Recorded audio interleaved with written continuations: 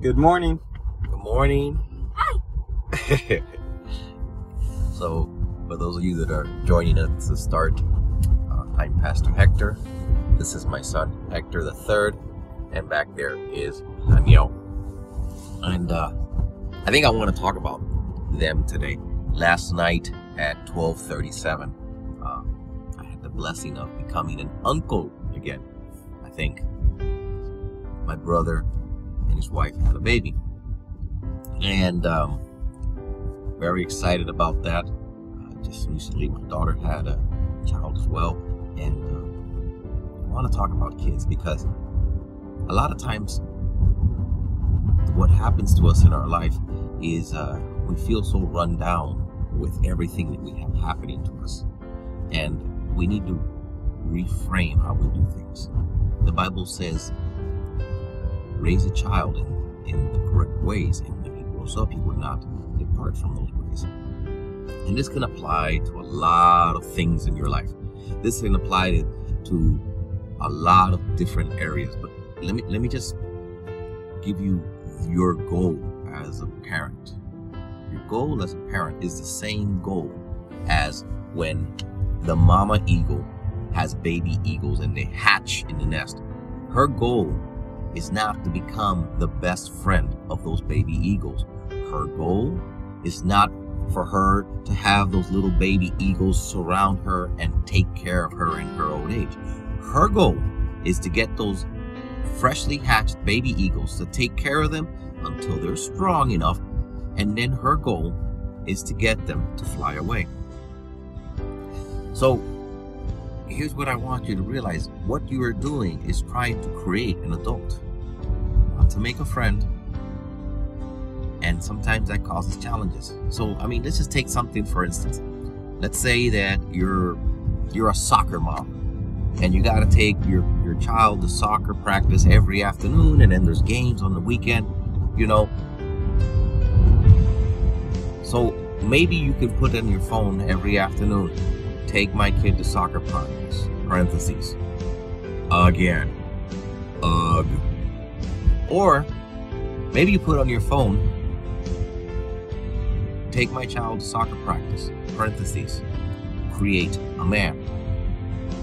Because maybe the reason you put him in soccer practice is you feel that a man should be athletic. And so that's part of your plan, is to put him in soccer practice so he learns team, cooperation, athleticism. You understand, there's two different things, same activity. Now you see it differently. Because that's our goal. We think our goal is just to respond to whatever our kids need and so forth. We're trying to create, if they're women, we're trying to create adult women who can be self-sufficient. And if we have boys, our goal is to create men that are self-sufficient. So we need to rethink how we're raising our children and realize that that's exactly what we're trying to do. Raise them so that they grow up and so that they become productive adults. They're not there necessarily. It's maybe they'll take care of you in your old age, but how about worrying about that when you get there? It's nice to have them around, but they're not your friends. So that's sometimes, because if you try to have, it's great that you get along with your kids and you should have fun and everything else, but if your primary goal is to be their friend, then the problem is it becomes really difficult to guide them in what they have to. And so sometimes, like, let's say for instance, I think personally, one of the things that I think is most important that we make sure that we do is that our kids know what we believe and why.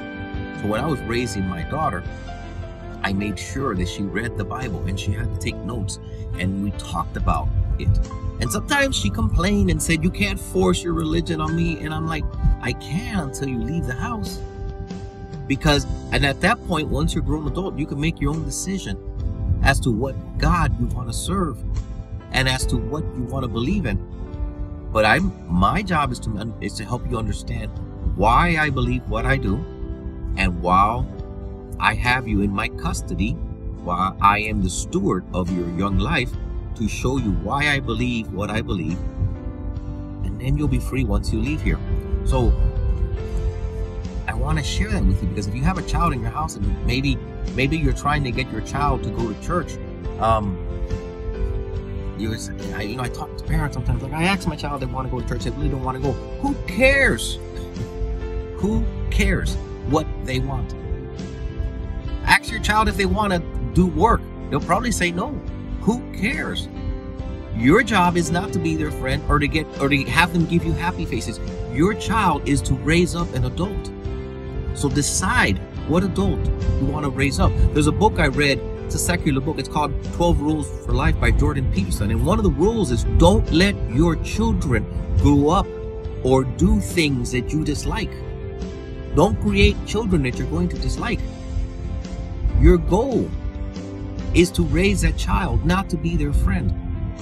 So if you believe that physical activities are important, then make them do physical activities. If you believe that your faith is important, make sure you instill your faith in them.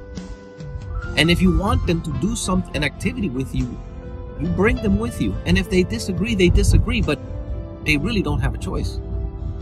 And if you have to have fun with it, tell them, hey, you're my slave till you're 21. You're my slave till you're 18. You're my slave while you live in this house.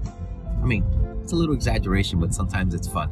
Anyway, these are my boys or my slaves. And God bless you one and all. Have a fantastic weekend.